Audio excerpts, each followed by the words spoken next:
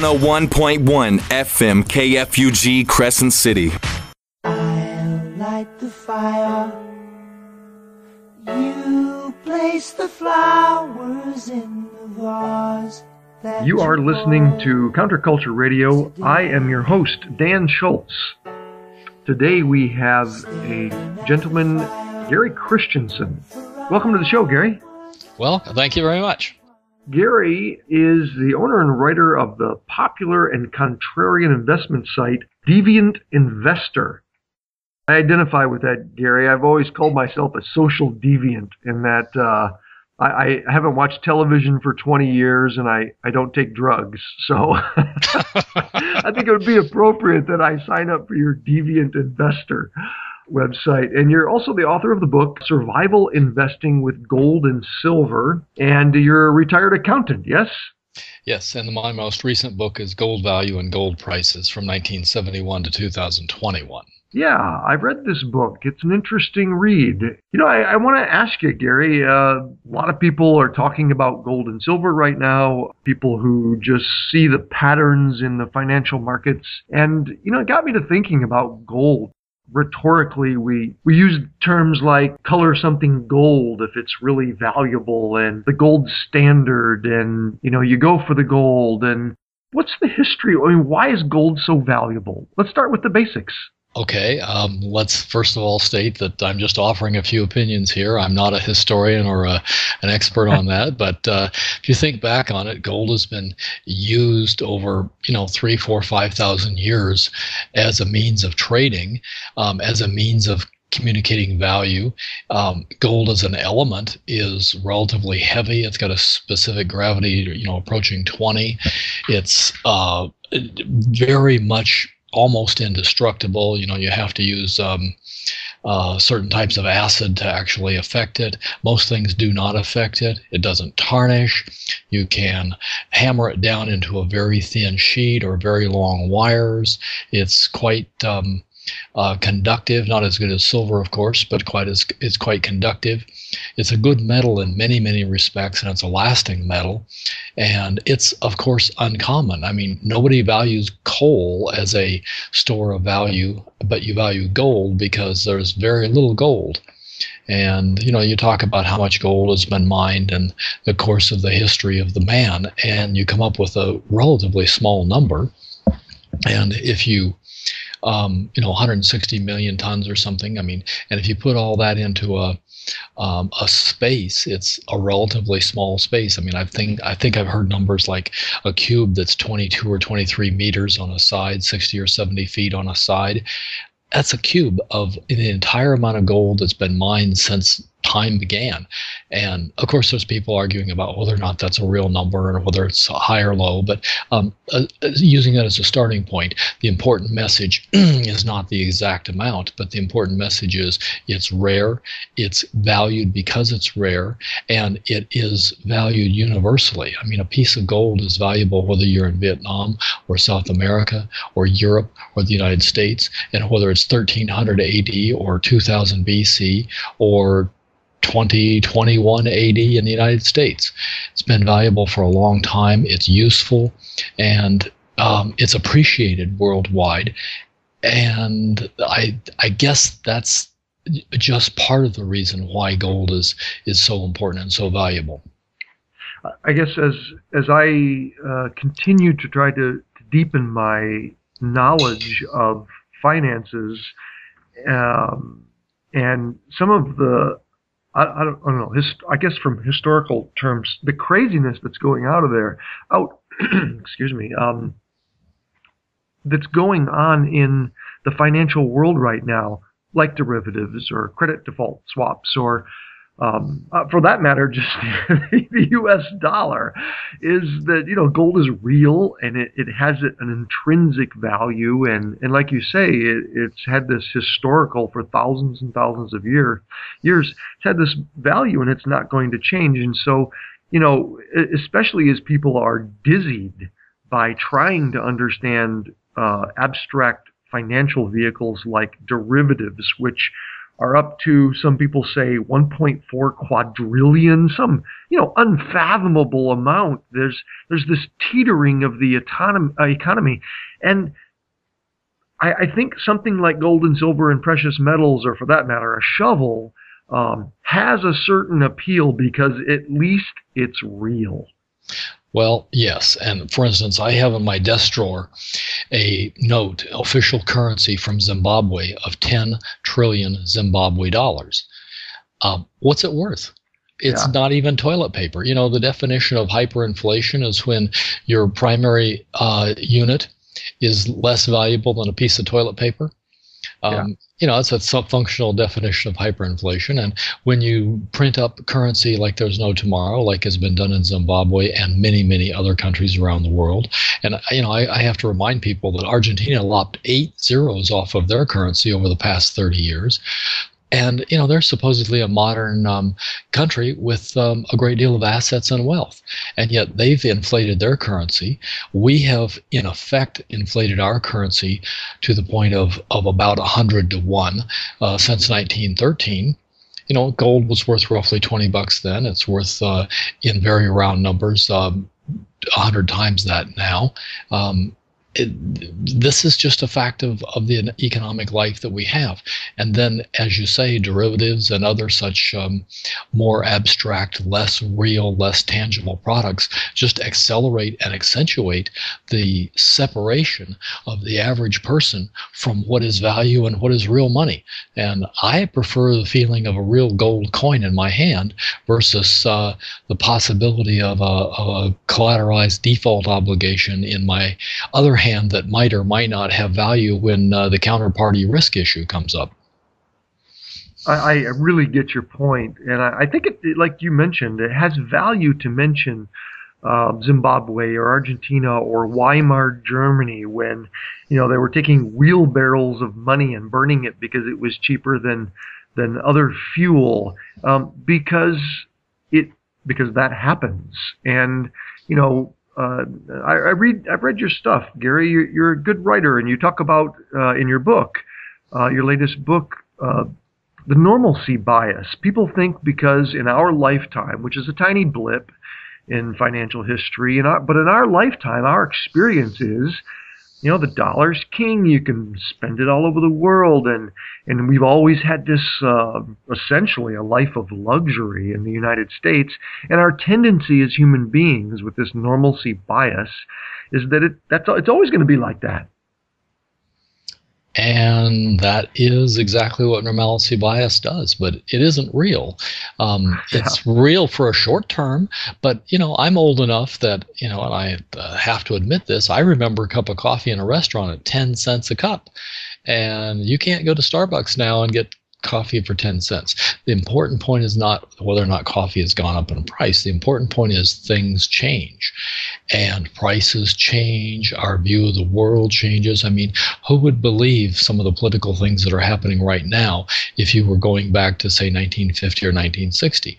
Who would believe the operations of government, or who would believe the operations of computers if you go back 50 years? Things change, and we have to adapt to that. And if we presume, as unfortunately many people do, well, it's all going to be about the same in 10 years, then we're likely to be doing ourselves a serious disservice, both financially and personally and philosophically. So that's the point that I try to get to all the time is, it isn't going to stay the same, but we can learn from the past, and we can learn from the trends that we see in the past, and then make reasonable extrapolations into the future.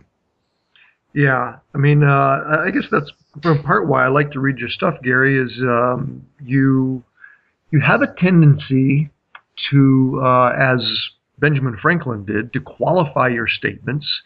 I don't think I've ever seen you go out on a limb. And all the stuff I've read of yours, you don't make crazy speculation, or you're very careful with your words, and I hold that in high esteem because you speak accurately.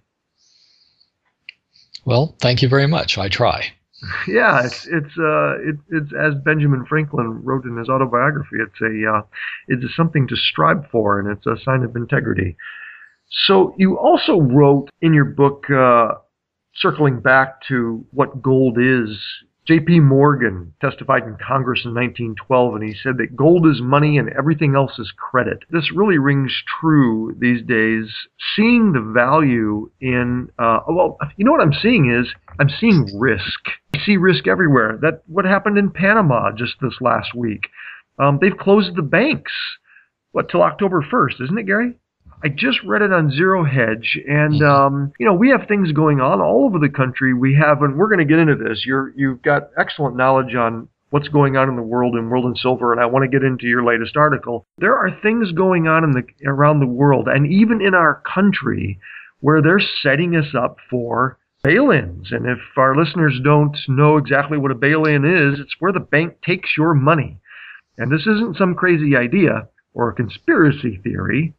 It is something that happened in Cyprus, and they have changed the laws and the regulations so that now the banks can do this in our country. And this is, again, normalcy bias. This is real. We have to actually think about these things, that it's possible that in some cyber attack they seem to be posturing for, or just a big financial downturn, that the banks can take the money in your account. That has to be scary to some people, Gary. Do you ever have conversations about that? Well, some. I'd like to back up just a tiny bit and make a point here for your listeners. Sure. The money that is in your account is actually a misnomer when you're talking about bank accounts, because, and this is black letter law as well as case law, the money that is in your account is a liability of the bank. It is the bank's money, and they owe it to you. It is not your money. And the distinction is important, because when it comes down to it, you do not have an immediate and automatic access to that money or a right to that money. It is a liability owed to you. The important point is, if the bank goes belly up, then your account is a liability along with all the other liabilities, and you may or may not get paid, and you may or may not even be first on the line of getting paid. And this is something that, of course, it's irrelevant because all the banks are protected by FDIC, and it could never happen here. But actually it is relevant. Perhaps it's not imminent, but it's certainly possible that bail-ins could occur. And by bail-ins, what that means is they take some of the money that's in your account, which is a liability of the bank, and simply access it in order to pay off other liabilities they have. And you might get paid some of that money back in the future, or you might get stock in the bank. And you have to ask yourself, if the bank's in that much trouble, how much is the stock worth? You might get stock in the bank to replace the money they took out of your account. The bottom line out of all that is, if nothing happens bad, nothing happens bad. But if the bank gets in trouble, then you could be at serious risk with the amount of money that you have in those accounts that you believe is yours, but the bank believes is a liability of theirs. And this leads to the point that you brought up before, derivatives. The bank may be in perfectly good shape in terms of their operations, their mortgage loans, their real estate loans, whatever. But suppose they've made a bad bet on derivatives, and the derivatives overwhelm to some extent the rest of the balance sheet of the bank. And maybe it's through no fault of the bank. Through maybe the bank doesn't get paid by some other bank that is overwhelmed by derivatives. An example would be, suppose Deutsche Bank goes down because of derivatives. And the easiest thing for a derivative crash to occur would be for interest rates to rise. So then, as a speculation, and this is only a speculation, Deutsche Bank is declared insolvent because of derivatives, and Deutsche Bank then can't pay XYZ Bank here in the United States without naming names, and then they bail in from your accounts. And of course, we hope none of this happens, and we hope that these kinds of things don't occur. But the fact is, it can occur, and it is possible. It's the same thing with, you hope that Argentina doesn't drop off another 3 zeros off their money, and you hope that Zimbabwe doesn't print up $10 trillion notes, and you hope that 599 other currencies throughout the world that have gone to zero value doesn't occur with any of the currencies we have right now. But realistically, you have to expect that those things are possible because they've happened in the past. And although they may not seem probable right now, today, September in 2014, they might be a great deal more probable in 2 or 3 years. So those are the things to think about, and those are the things leading back to the issue of gold, why gold has no counterparty risk and is sitting there in your hand or a certified vault or whatever. It's still valuable. Those pieces of paper, those digital bank accounts may or may not retain their value, or they may be seriously compromised due to no fault of your own or no fault of the financial institution that you're holding it with. Gold still has no counterparty risk. Nobody needs to worry about somebody paying somebody else in order for gold to have value. It simply has value. Anyway, that's pretty long-winded, and I'll shut up there. You're right. You're really spot on, Gary. And it is fascinating to me as I have learned more about this gold manipulation that goes on. You talk about this in detail in your book. It is extremely well documented. This, again, is not a conjecture. It is very well documented that essentially all the markets are rigged. But gold and silver, it is a very interesting subject to a story, really, on how and why that the precious metals are rigged. I mean, you go over this, Gatta, and Ted Butler, and Dimitri Speck, Paul Craig Roberts, and David Kranzler wrote and documented exactly how these markets are manipulated by our government, Wall Street, the banks, the Federal Reserve. There is a legitimate conspiracy, isn't there? Well, yeah, I don't know if conspiracy is the right word, but certainly there's a collusion and a collaboration. And sounds like a good definition of a conspiracy to me. Well, yes, okay. And if I can interject there just a moment, really ask yourself, why would you think anything else? I mean, we don't want to believe these things are true, but really, why would you think anything else? The Federal Reserve's main product is putting out paper dollars and digital dollars. So they want to maintain the value in the paper dollars and the digital dollars. The federal government's main issue is confidence. They're backing the U.S. dollar with nothing but the faith and credit of the United States. Well, that's all confidence. That's just nothing but confidence. So they have an incentive to make sure that we keep the dollar strong. And, that comes to the petrodollar negotiations and the geopolitical issues that we engage in. So we have the Fed, immensely powerful, wanting to protect the value of the dollar. We have the government wanting to protect the value of the dollar. We want the banking establishment makes all of their money not off gold, but off of paper dollars and digital dollars and the manipulation thereof, taking a piece of every transaction to the extent that they can. They want to maintain the value of that whole system. It's all in their best interest to keep it going the same way it's going. Now, if you take what Jim Grant said, an immensely intelligent man, who said that in effect, the price of gold is the reciprocal of the confidence in the world's central banks and the world's fiat currencies. I'm paraphrasing here. So if you look at that, it's important for the banks and the governments to keep the price of gold low, because otherwise it's a barometer. It's like the canary in the coal mine that tells you, oops, something's wrong here. Maybe the full faith and credit isn't as valuable as we thought. Maybe this is getting out of hand. Maybe the price of gold is going to rise. Oh my God, it did rise. $255 in 2001 and now up to $1,900. We have a problem here. We must do something. Oh, we know how to do something because we manage the show. We make the rules. So why would we expect anything else? I mean, I don't think it's particularly valuable to go around screaming and ranting and raving that there's manipulation. I think it's valuable to say, why would you expect anything else? And then how are you going to protect yourself once you've acknowledged the reality of it? Well, it does seem to be pertinent in that at least some of the ways that they do this have been outright illegal. I believe that naked short contracts are still illegal, yes? Not in the commodity markets. Naked shorts are supposedly illegal in stocks and T-bonds, but that doesn't really happen. But you can do a naked short in the silver market or the gold market, but it's supposedly for hedging purposes. And then you stretch the the term there a great deal, and you end up with the COMEX being largely controlled by paper issues, not by real gold and real silver. Whereas the original intent of these futures markets was to create a market for the physical product, whether it's wheat or soybeans or copper or gold or silver. But now they've morphed into, at least in terms of gold and silver, largely paper markets that are controlled by paper issues, where you can have, for instance, in 2013 in April, somebody dumps I forget, some ungodly amount of contracts on the COMEX at an illiquid time in the middle of the night and crashes the market. They weren't selling real gold, they were selling paper. And according to the way the rules are interpreted, that's still legal. Maybe it shouldn't be, but that is still legal. But even if it isn't legal, who's going to prosecute? Yeah, exactly. Yeah, they're running the system. And it may be a little off topic. It might be a side note, but I also find it intriguing.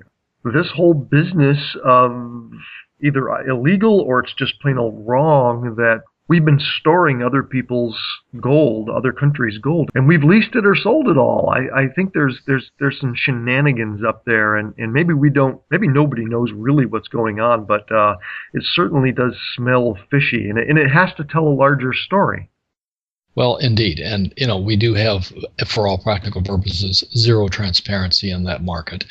The Federal Reserve and the other central banks do not report in the way that we would like. For instance, if a Federal Reserve Bank or a central bank leases out gold, and the process by which that's done is they simply take their gold and hand it to a bullion bank, which is another investment firm. The bullion bank sells the gold into the open market. It's gone. I mean, it may be sitting in vaults in China now. In fact, it may have gone to Switzerland, have been melted down from 400-ounce good delivery bars into kilo bars that are favored in Asia, and then it's now gone and sitting in Asia. But officially, it is on the books as an asset of the central bank that sold it, as if it's still there in the vault, even though in fact it's not there, or even though in fact we think it's not there, but we can't prove it because nobody does an audit. For your listeners, there hasn't been an audit that we know of any of the U.S. gold since the 50s, and that in itself is a little suspicious and causes you to wonder. But of course, the standard approach is to stonewall it and ignore the subject and say, we got digital dollars here, let's just use those. I really appreciate, because some of these concepts are so abstract and some of the knowledge is so esoteric, putting the pieces of the puzzle together, as you did in just this. You sent me an article on silver where we have to look at the dynamics and you have to understand these markets because there is no transparency, to say, China is doing this. Why would they do this? And we really have to use our powers of reason to come up with a picture of what's really going on, huh? Yes, indeed. And even then, we won't be sure, but we can be reasonably confident in our speculations. Most of us are working our jobs and we're doing our thing, and we don't have hours and hours of day to dedicate to understanding global financial markets. That's why having people that write on this, such as yourself and others, has such value, as we can get an analysis and find out, okay, this is going on. And if it certainly interests you to invest or protect your wealth, I think a fundamental understanding of these things is vital. Agreed. And wealth is very much a matter of where you have it and whose promise have you accepted that the wealth is actually there. Again, if the gold coin is in your hand, you know it's there. If you have T-bonds in a brokerage account and the brokerage account has hypothecated those T-bonds to pay off some other speculations like MF Global, then maybe your wealth really isn't there. But in general it is, but really, in general, is that good enough? I played pool with a couple of buddies of mine in the neighborhood. We're right in the middle of playing pool, and my closest neighbor got a phone call. All of his money was gone. He lost $450,000. I was flabbergasted that was possible, but I know in a very real way. It's never happened to me. He lost $450,000 in a snap of a finger. So it can definitely happen. It happened in MF Global. And people who if they have a pulse and they're listening to what's going on, unless they're listening to the Mockingbird media, you got to be apprised of this stuff. You have to know this, what you're calling and others are calling counterparty risk, that it's real. But hey, Gary, I want to get into the gist of your latest book here. And, you wrote that since it's clear gold prices are manipulated, how can I trust gold prices? And why buy in a rigged market? I think that is the apropos question. Yes, we can agree that the whole game is rigged. And I want to hear your summary. I want to hear, what I think our listeners want to hear. Yeah, why would I buy gold if it's completely rigged? Well, okay, I have to object a little bit. Yes. I don't believe anything is completely rigged.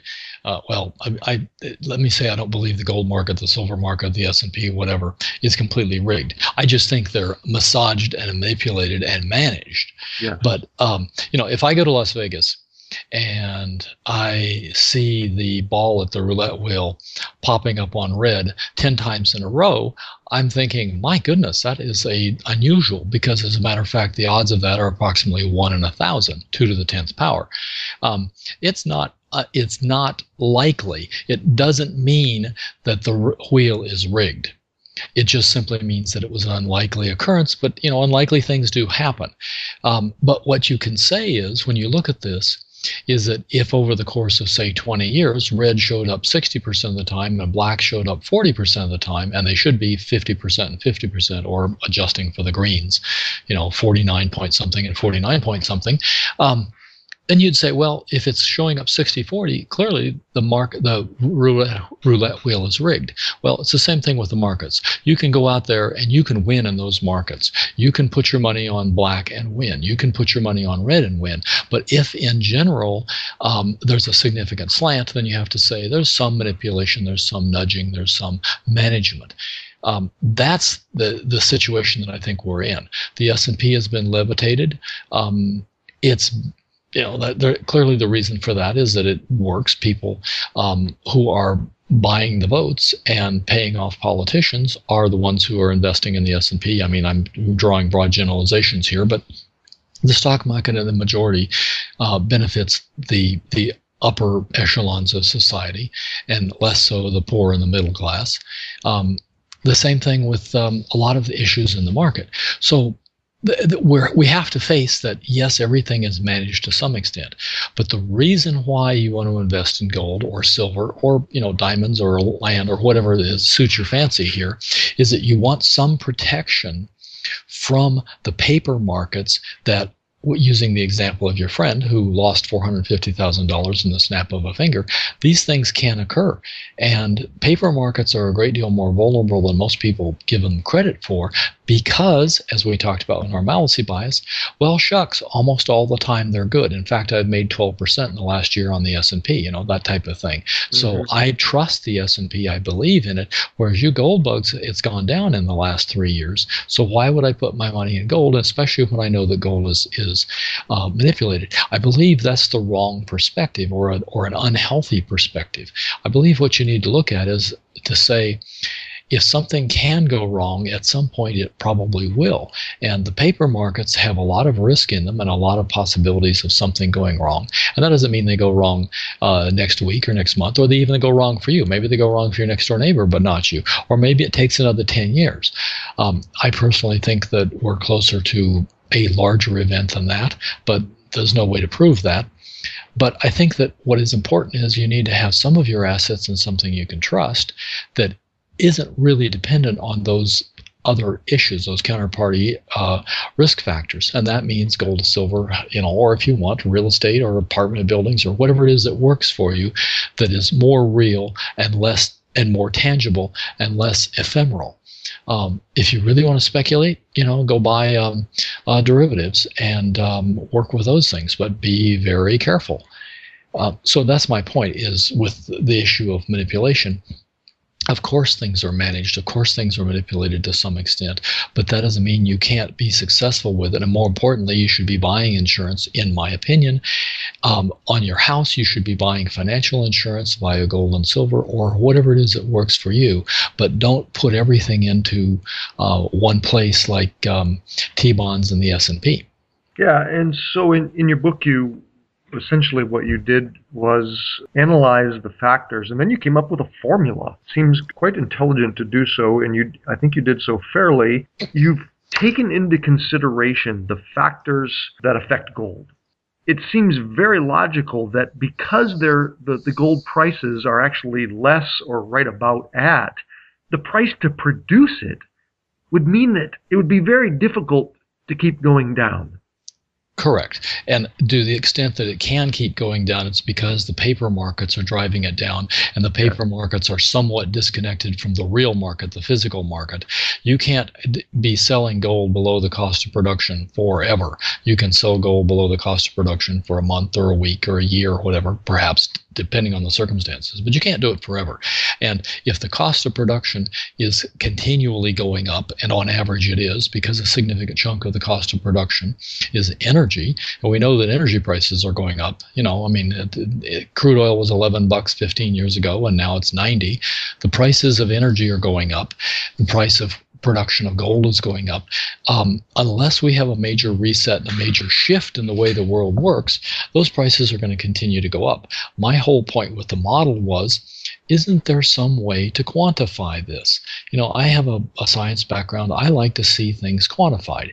And I don't want somebody to say, oh, I really think it's going to go up because of this, or I really think it's going to go down because of that. I'd like to have something that quantifies it, that has historical and statistical significance, that I can point to and say, yeah, that makes sense. No, it's not absolute. No, it's not a guarantee, but it's sensible. It makes sense. So I took a lot of different variables, macroeconomic variables, and it could be the T-bond interest rate, it could be real interest rates, it could be the price of the Swiss franc, it could be the yen, it could be banana production in South America, you name it. There's a lot of variables you could put in there.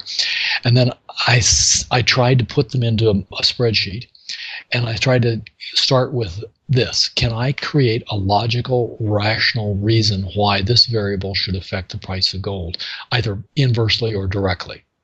And if I couldn't, like salmon production in Alaska, I chucked the variable. If you can't come up with a reason why, then you don't use it.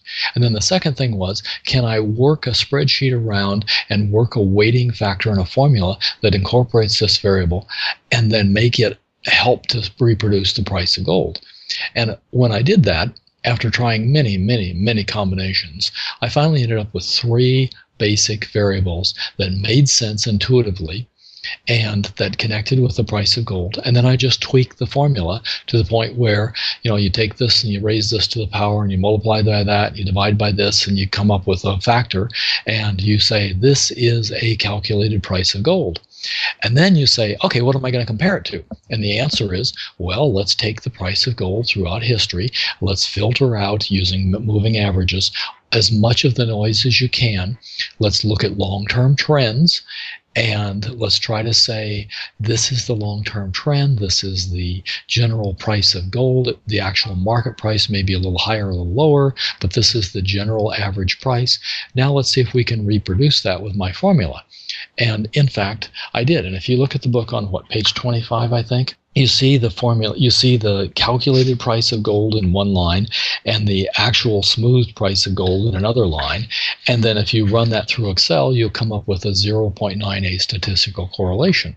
In other words, the formula did a pretty good job of evaluating the price of gold from 1971 to 2013. 0.9 is quite significant because 1 is a complete 100% correlation. So what was it, 0.9 what? 0.98. 0.98 is very accurate. That's very accurate. Now let's qualify that with just a little bit. That doesn't mean that, taking as an example, in 1985, my model said the price of gold should be, picking a number, 350, and the actual price was more like 400 or more like 300.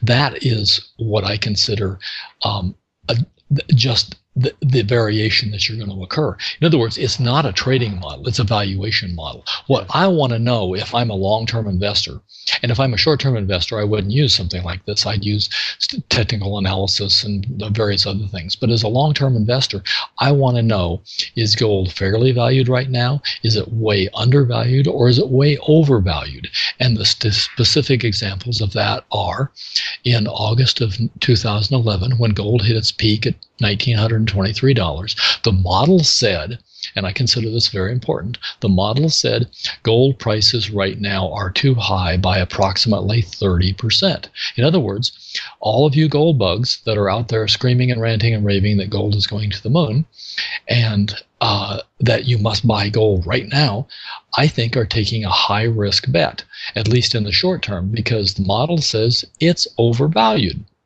Similarly, if you go back to December of 2013, when the price of gold had fallen to about 1,180, then you could say, well, golly, the price of gold, according to the model, is 26% undervalued.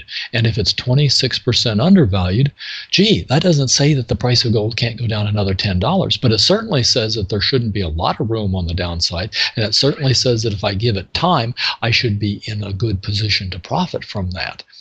And similarly now, I would say the price of gold is about 20% undervalued, roughly. And that tells me that, yes, it's a buy. It is something that you should be buying. Doesn't mean that it can't go down another $5 or $10 next week, such as happened in the last couple of weeks. But it does mean that overall, it's a good risk. And then you have to say, okay, so if gold is a good buy today, is it going to $10,000 in the next 6 months? And I'd have to say, well, not likely. You know, look at the numbers. Let's plug the numbers into the formula. Let's see what we get. And the answer is not very likely at all unless we have some significant shocks to the system. But what you can say, and I believe I put this in my book, is that in approximately 3 years, and I interpret that as 2016 to 2018, then you've got a reasonable expectation for $2,400 to $2,900 gold. And that's a reasonable expectation. There's no assurance of that. That's not a prediction that came out of my crystal ball. That's simply a number that came out of the formula that's plausible. And that doesn't mean that that will be the exact price. That just means that that's a plausible valuation for gold. And I wouldn't be a bit surprised if the actual market price for gold during that period of time, you know, is significantly higher and significantly lower at one time or another during that period of time. But the value that we're working around at that point is something in the $2,000 to $3,000 range, not the $500 to $1,000 range. And to me, that's the important point. What's our baseline that we should be looking toward as a reasonable price? And I think the reasonable price in several years is in that $2,500 range, that $2,000 to $3,000 range. And that means spikes up to 3,500 are certainly not out of the line. And that means that gold today at 1,240 looks like a pretty good buy. And that's my basic analysis. Yeah, I think it's an important point, Gary, that you delineate that this is not like short term. Today I went up $50, and this is, well, what it is long-term pattern recognition, really. And you've just quantified this into a formula which has a 0.98 correlation. That's impressive to me because it's the way I think, actually. I've been trained, I've been playing chess since I was 4 years old, actually. And one of the most important skills in chess tactics is pattern recognition. And so it happens to be the way I think in general. I'm not very interested in the short-term little blips and hills and vales that happen in cycles. But when I see a pattern, like, for instance, Homeland Security buying 2 billion rounds of ammunition and all of these actions that our governments are taking, you start to see a pattern, and you can assign values to those and come to conclusions about what's going on. And I think you've done the same thing here with gold prices. We've talked about what the meaning of that is. What were some of the factors? Let's go over what did have high correlation as an element in your formula. Let me just give the number one correlation, and that was the national debt of the United States. And the reason why I used that was because the national debt is a very good proxy for the amount of money that's in circulation. if you have gobs of dollars in circulation, then just thinking about it, if you have twice the population and 100 times the money in circulation, it's pretty plausible that the price of gold is going to be 50, 60, 70, 80 times higher. That isn't hard to see. All you're really saying is we put so much money in circulation that each dollar is worth a great deal less. And all you have to do is say, well, I used to buy coffee for 10 cents. Now I buy coffee for $1.80. Clearly, the money is worth 1/18 of what it used to be in terms of buying coffee 40 years ago. Okay, so what is it in terms of buying gold 100 years ago or 50 years ago? It's all a matter of money in circulation as a first approximation. And money in circulation, an easy proxy for that's national debt. And one of the reasons I like that is because who in their right mind says, oh, I think the national debt's going to go way down because Congress is being responsible and we're going to control spending. And so I figure the national debt's going to go down to 10 trillion from 17 trillion in the next few years. Nobody in their right mind is doing that. And nobody in their right mind is thinking those things, or if they are, I haven't ever spoken to them. And so if you know what the national debt is doing, and you can see a correlation, and in the long run, meaning you take annual data, I think the correlation between the price of gold and the national debt is something around 90%. In the long run. I mean, in any given month, it's not that tight. But if you look at annual numbers over 30, 40 years, you get a high correlation. That's because there's more money in circulation, there's more national debt, and consequently the value of each dollar is less, and consequently the value of gold, silver, diamonds, coffee, crude oil, you name it, is going up. Nobody buys a house for $10,000 anymore. Nobody buys gold for $20. It's just that simple. So the number one variable I used was national debt. And I think it's a very effective variable for calculating the price of gold in the future because it has a good correlation on average. And secondly, everybody knows the national debt's going up. Everybody knows it's going up, and there's every incentive for it to actually accelerate its exponential rise. And that means that you have to look for the price of gold to go up exponentially also. Yeah, there's some basic math in there, isn't there? Yes. I mean, they talked about this. This is not even new. I remember Schoolhouse Rock. Do you remember those little cartoons they had back in the 70s? And they had one of the episodes was about Tyrannosaurus debt. We had a family business, and how does the government, I had all these questions. The former comptroller goes around the country talking about how mathematically this stuff just can't happen, whether it's Social Security or Medicare or any of the other unfunded liabilities. There's some mathematics that just leads us to the very sound conclusion that not only up, but as you said, exponentially our debt has to go up. And if you have exponentially increasing debt, then you inevitably have exponentially increasing money in circulation, currency in circulation. And if you have that, then you're going to have exponentially increasing prices on average. That doesn't mean there can't be a 3 or 4 or 5 year lag, but then all of a sudden it catches up. And anybody who lived through the 60s knows, or the 70s I should say, knows how that works. It's going along and it's increasing 1%, 2%, then all of a sudden prices double or triple. And this happens irregularly and erratically, and it just takes normalcy bias and blows it all out of the water because you say, golly, now the new normal is prices increase 20% a year. And that's the key to scariness in terms of what am I going to do with my savings? What am I going to do with my 401k? What am I going to do with my retirement savings? What do I put it in? And that's why in the 70s we watched gold go from $42 an ounce or $35 an ounce up to $800. People got scared and people wanted to have something that they could put it in that was safe. And so then gold and silver went into an absolute crazy bubble, and their valuations, the prices got sky high compared to real valuations. The real value of gold should have been considerably less than it was at that time. But the market value just went sky high because it went to a bubble. And then, of course, it crashed like they always do. And I won't give away the rest of your variables. People can buy your book and understand this in a deeper way if it's their topic of interest. You also go into, Gary, your category in one chapter is possible concerns regarding future projections. The future will not precisely fit the past, currency wars, so-called black swans. Talk about these variables in this prognostication model that you have. Okay, those are difficult because we're talking about the future. But Yeah. what I'm really saying is the model says we can make reasonable projections. If we have three variables and the three variables aren't the price of gold, because that's what we're trying to calculate, then the three variables are something else, national debt being one of them. You can pretty well predict what the national debt's going to be more or less. It's going up 9 point something percent. It actually went up 10 point something percent for a while. And you can pretty well say that. You can also look at it and say, well, we've got never-ending wars, we've got baby boomers retiring, we've got health care things that are going astronomical, we've got food stamps and all these other issues that are going out of line. The deficit is seriously out of control. So we can say pretty solidly prices are going to go up. Similar with the other variables, you can say pretty solidly, well, I think this is going to go up a whole lot. I think that's going to do this a whole, and so on. So then you project it out a few more years. And then you say, but what happens if this isn't more or less the same as it's been for the last 30 or 40 years? That's what I'm calling black swans. Suppose, as an example of many, many possible black swans, the dollar is no longer the reserve currency of the world.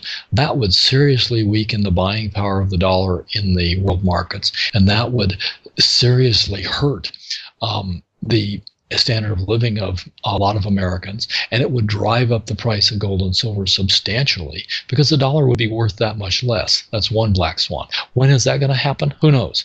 What happens if we toss a small nuclear bomb into a major oil facility in Saudi Arabia?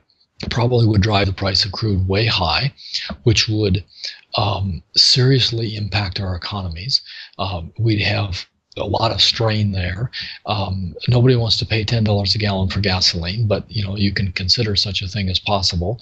Who knows what would happen in those kinds of consequences? But the things that you can be fairly sure of are the deficit's going to go up. There's going to be more borrowing. There's going to be more money in circulation. There's going to be more people trying to find some place to put their savings that will be protected, and the price of gold and silver will erratically go up, up, up.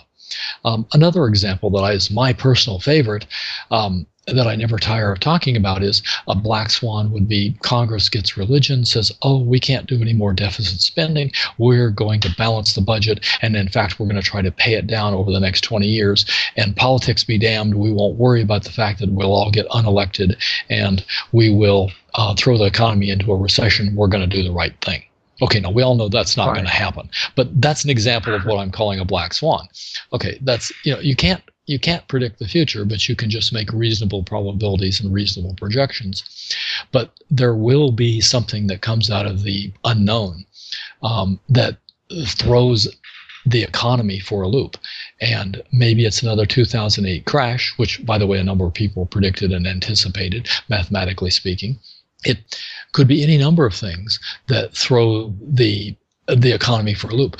I suspect that the model, since it's based on three simple variables, will handle those quite well, and simply the price of gold will spike higher or possibly lower than the model indicates for a period of time, and then come back to more or less track on the model again. No way to know, of course, but you can just take a look at this and say these are reasonable predictions, and it's a reasonable approach to valuing gold. Yeah, precisely. And in your recent article here, I guess you just posted it today, the silver sentiment cycle, you have a list of the variables. So I like this because it's in a nice little list format.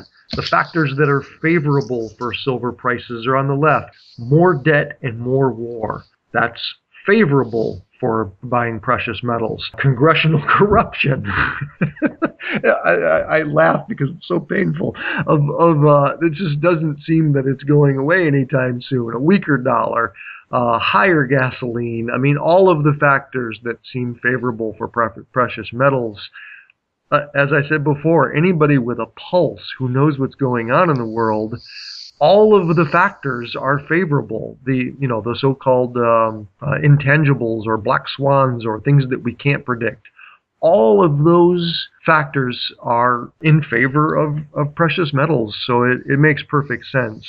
It's also encouraging that your model actually handles those factors as well. Well, and that's what I was saying. I believe the model is robust, and by that I mean Yeah. you've got a model that says this is what it's going to do. And we had shock and awe, we had market crashes, we had T-bond crashes, we had NASDAQ crashes, we had euphoria, we had peace in our time, we had the Berlin Wall coming down, we had all these different things, and the model was simple enough and basic enough that it just incorporated all those things and didn't worry about it. And that's the reason why I say it has a reasonable chance of managing all the craziness that's likely to occur in our fairly near future. Last couple questions here, Gary. What do you see? I mean, I like people who take a step out on a limb and make predictions, no matter how solid their model is, just because we want to see the future and we want to, know what to expect. We want to prepare ourselves. Where do you see this going eventually? I've seen numbers as far as $10,000 for an ounce of gold. Well, $10,000 for an ounce of gold sounds absolutely crazy to today's standards, but and frankly, I don't consider that really out of line. Mr. Gold, Jim Sinclair, has gone on record saying that's quite possible. James Rickards, who's written the book The Death of Money, and he's clearly an insider and a very smart man, has done the mathematics in his way of looking at it, and says $7,000 to $10,000 is a perfectly reasonable reset for the price of gold, given the circumstances of our massive debt and the other issues in our financial situation. Now, he's not saying life is going to be pretty if we have $10,000 gold, but let's look at the world as it is, not the way we want it to be. I don't see $10,000 gold as insane. And in fact, one of my chapters is $10,000 gold, what would it take? And so what I did was I just took the formula, took the model, plugged in numbers projecting forward to roughly 2021, and said, well, let's look at this and say that's possible, and this seems reasonable, and this is very reasonable based on the past. Plug it in the model, and bang, out comes the number. And then you say, okay, and we can have spikes higher and spikes lower. And at that point, I say, yeah, $10,000 is possible. It may not be probable, but it's certainly possible. And $5,000 a gold looks very, very probable in the year 2021, unless we have some kind of major deflationary collapse, and we're living in a state that nobody wants to live in. Then a much higher price of gold seems just very, very likely.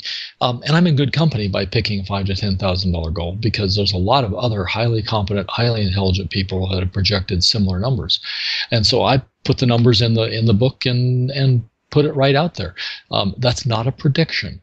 There's nothing in my book that says this has to happen. I'm not predicting this happen. I'm simply saying the mathematics and the model supports this as a reasonable projection.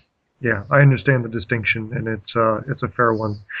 So, on this show, Gary, mostly lately we've been talking a lot about economics, but the show is based on sustainability, and we also outline unsustainable practices, which is why you're here and we're having this conversation. To wrap this up in the context of our show, is our system, from your perspective and your model and your scientific mathematical background, would you call this system unsustainable, this financial system? Well, yes, and the reason I hesitate, the main caveat is that you look at a system like this, you do the mathematics, and you say, well, this can't last. The problem is that you can say that in 2002 and 2004 and 2007 and 2009, and it's still here. It's just been tweaked and it's just been managed. So the problem is that, in my mind, is that when you say, well, it can't last, people think, oh my God, it's going to collapse tomorrow. Well, no, it's probably not going to collapse tomorrow. I mean, it might, but chances are very good that it's been here for a long time. I mean, Nixon closed the gold window in 1971.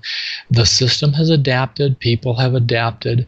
Overall, you'd have to say maybe it isn't good, but there's a lot of changes and people adapted. I mean, people survived World War I, people survived World War II, people will survive the financial catastrophes that are likely to occur in the next 5 to 10 years. Is it unsustainable? Is it sustainable in its current status? No, I don't think so. Is it going to continue for a while longer? Almost certainly. Is it going to continue for 5 years? I don't know. Is it going to continue for 10?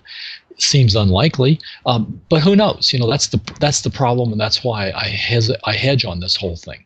It doesn't seem likely it's going to last, but it's very, very hard to predict when. Fair enough. Why I told you at the beginning why I like your writing is that you qualify your statements and speak accurately. So, Gary, if people want to find your stuff, how do they find you? Well, okay, my writing, and I publish an article or two a week, is on deviantinvestor.com, just Deviant Investor, all one word, .com. I'm out there quite a bit. My book is available. You can find the links on Deviant Investor. You can go to Amazon. Everything's available on Amazon. And gold value and gold prices, we'll search on that, you'll find it, or just search on Gary Christenson, you'll find it. It's available on my own website, gechristenson.com. That's how to find the book. That's how to go read it. It's not going to appeal to a whole lot of people because people don't want to look at it. But the ones that are seriously interested in their investments, seriously interested in the markets, don't necessarily believe what CNBC is putting out all the time, want to look at how to preserve their wealth, the book probably can speak to them and probably has something valuable to say to them. Gary, thanks for being on the show and sharing your knowledge and your writings about gold and economics and what it all means to us. All right. Well, thank you very much for having me. Today